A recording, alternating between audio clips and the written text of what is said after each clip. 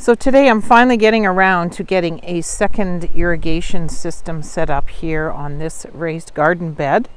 I've had one going to this one all summer. I actually just kind of improvised. It was set up in my tubs last year, so it didn't really fit this garden bed perfectly, but I managed to move things around, change some of the fittings. That's the beauty of using irrigation systems. There is usually some way you can always kind of MacGyver things to make them work in your space. So I've got this all set up here with some drips. I got some bubblers going, and everything seems to be getting well watered here in this space. So today I have run a tee here over to this other garden bed. It's nice to have these on-off valves right at each location so you can control whether you want to water something or not. So today we're going to fit it up with some more pieces and create a drip line system running through this whole garden bed.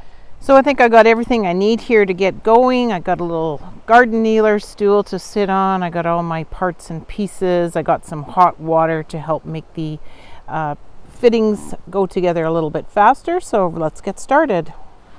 So I figured out that this was a little bit too high, and to join this to the elbow you're going to have another piece of 1/2 inch tubing in between the two. So I'm going to create that first, and then we will decide where it needs to sit on here, and then we can cut this accordingly. So I think that's the best way to approach this.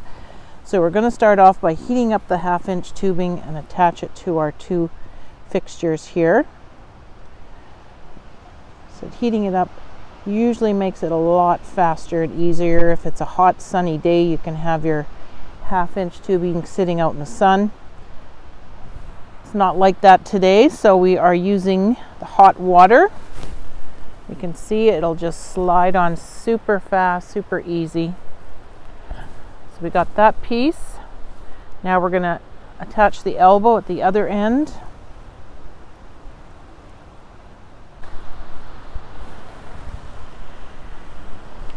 Again, you can see it's going to slide on easy. Get a good grip. Push and twist. And you should be able to get that on really good. A little more heat on it. Push that on.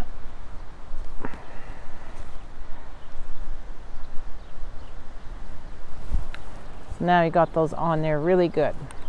So now we're ready to kind of size it up here. I want it to kind of sit on my container like this, so I can run my 1/2 inch tubing all across the back and then set up my drip emitters from there.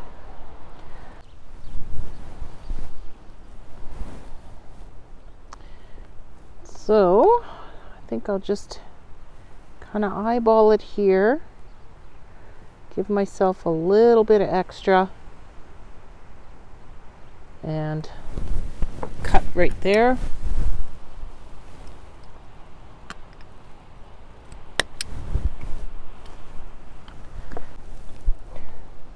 Get this heated up in my hot water here.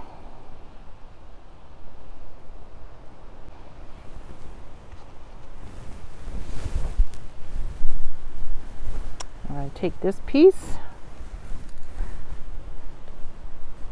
slides right on, and there we go. So now I've kind of got it set up the way I want. It should sit here nicely. Take one of my garden stakes just to secure it in place. That way now I have an on-off switch here, so I can control whether I want to water this bed or not. And we're ready to set up the drip system.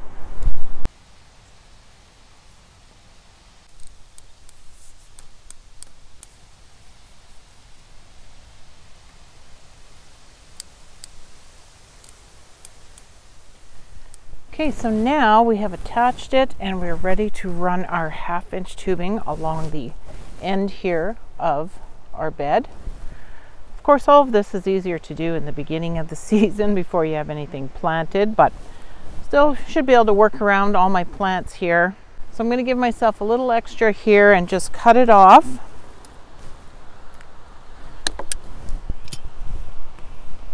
And then I have one of these just end cap closures here that work to just pinch it off.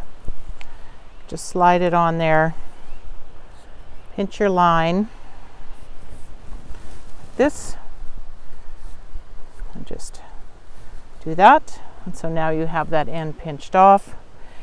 Just got to figure out a way to secure this with maybe some more garden stakes. And then we are ready to tap into this and set up our drip line. Okay, so now that I have my 1/2-inch tubing in place here, I'm now going to be starting to work with some 1/4-inch drip line. So this is something that's a Rainbird product. It has little drip emitters every 6 inches. I think it'll work good in this garden bed here. Now, normally, if you were really wanting to, make it pretty, I would do separate lines, every 6 inches like I was thinking, or 4 inches or whatever, all along, cut them to length for the length of the bed. But because I got everything kind of planted right now, and I don't want to kind of set it up that way in case I do something different next spring, what I'm going to do is I'm just going to set up one starting point here, and I will be just using one of these 1/4-inch barbs, which I will put into my 1/2-inch tubing here, get this secured into the other end, and then I'm just going to kind of weave it through my bed here, and just kind of so I can direct it to all the plants as they are planted right now. Just use some garden stakes to secure it.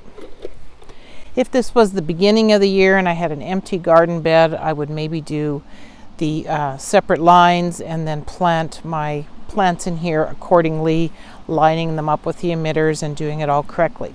So we're kind of doing it a little bit wonky this year, but this will be a good way to get the watering system set up now and kind of get to all those plants. So this is a must-have tool. It comes in the Rainbird kit that I'll show the link down below, but this is a great little tool that comes with the Rainbird repair kit. Something that I purchased right off the bat that has a lot of the parts that you need. So you can just work your way into the 1/2-inch tubing, wiggle your way in. Sorry about my cucumbers are getting in the way. Get that barb in and then just release. Then you are ready to attach your 1/4-inch tubing.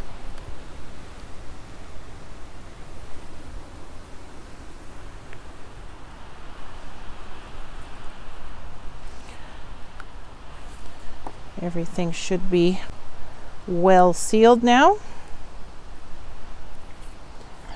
So there we are. So now I'm going to just start working my way around through my garden bed. I'm not going to try and film it as I do it because it's a little complicated, and I will show you what it looks like when I'm done. Okay, so I have all of my drip emitter line set up and kind of staked into place.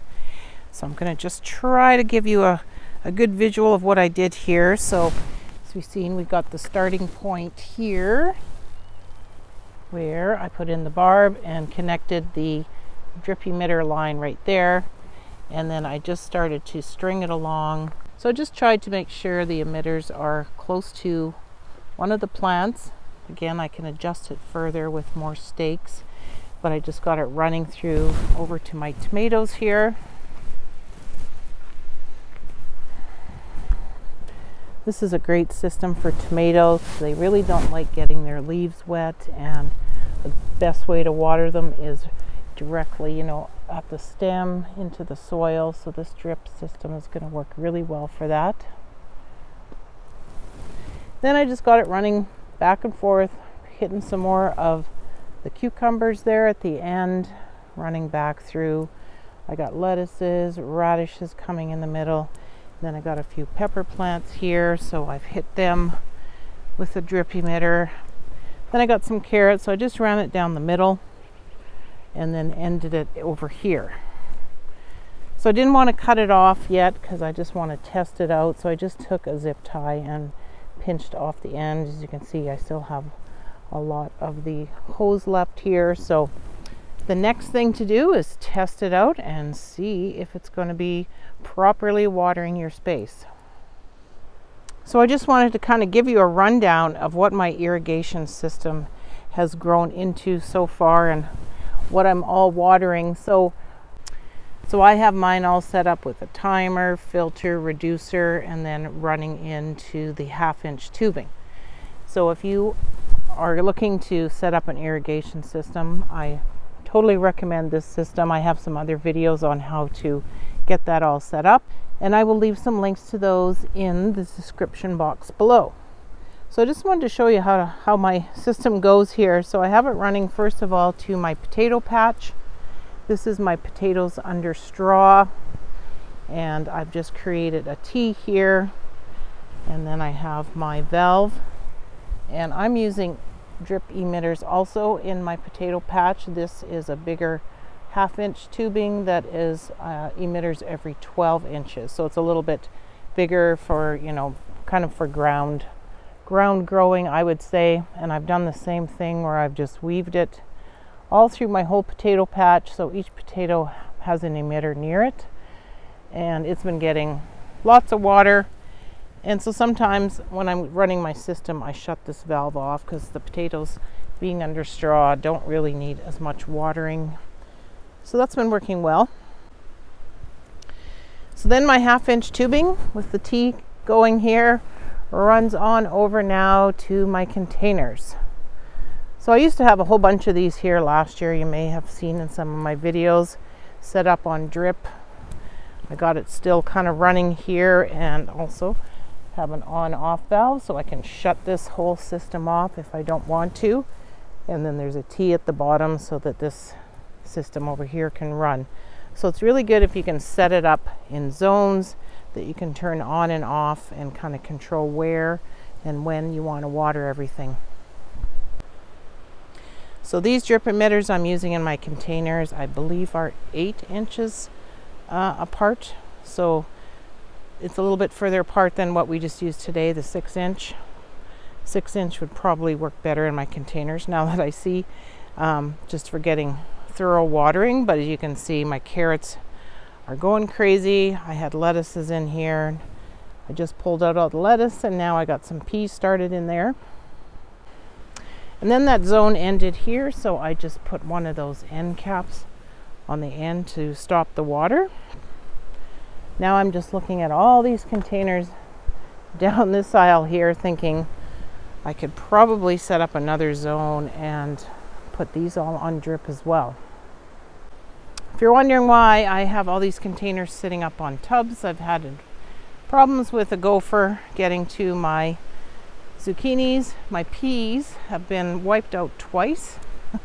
So now I've got them planted for a 3rd time in these tubs, or these grow bags, and I'm going to try and get them better protected. But so far, having them raised up on these tubs here has deterred him from coming back and eating up my zucchinis.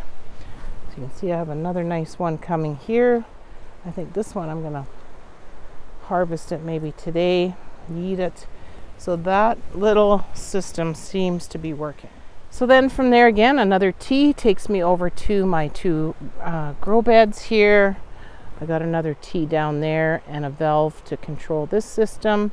And now we have this system set up also with a valve to control it. So let's get that water turned on.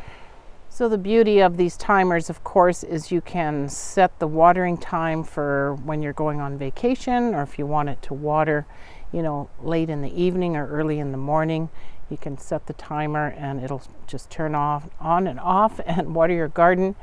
I'm just going to use the manual feature right now, and I have it set at 15 minutes. So that's kind of the standard I usually follow, 15 minutes every day. I've seen other recommendations that 25 minutes every 2 days is good. So let's go check out and see how the water system is working in my new bed. So over here we seem to have something that has blew its top. As you can see, I have different bubblers in here, and sometimes the top just blows off from the pressure. So I got that all fixed now, and that is watering good. So this system is going well. So this wasn't turned on, it was in the off position, so we're just going to turn it on. No water spraying anywhere. A little bit of dribbling here at the end. This is maybe not working as good, but seems to be okay. So it's going to take a while to determine if this is watering thoroughly and in the correct places.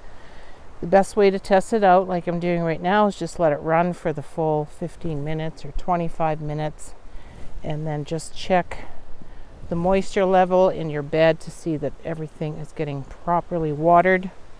Something to keep in mind too is the water spreads underneath the soil, so it may look wet on the top just in a smaller area, but underneath it might be spreading a little further. So it's always good to just stick your finger into your soil, check the moisture, you know, about an inch down, and see what it looks like. We're actually in a bit of a cool spell today, and I think there's rain coming, so don't really need to be watering too much today, but I think this is going to work out really well. So if you have an irrigation system going in your garden, I'd love to hear about it in the comments. If you're thinking about setting up irrigation and feeling a little intimidated because there is a lot of parts and pieces to it, I do have a few videos on my channel you can check out on how to set up different systems, different zones in your garden. I've started this, I think, last year at the beginning of the year, and I just keep expanding and learning. You build up a little supply of all the little parts and pieces that you need, and you pretty much can do anything, fix your mistakes, and it's a great way to properly water your garden, give you some free time to do other things, go on vacation, and just really enjoy your garden. So as always, please hit that like button and help the channel out. Leave me comments, and don't forget to subscribe so you don't miss out on future videos coming to the channel. Thanks for watching.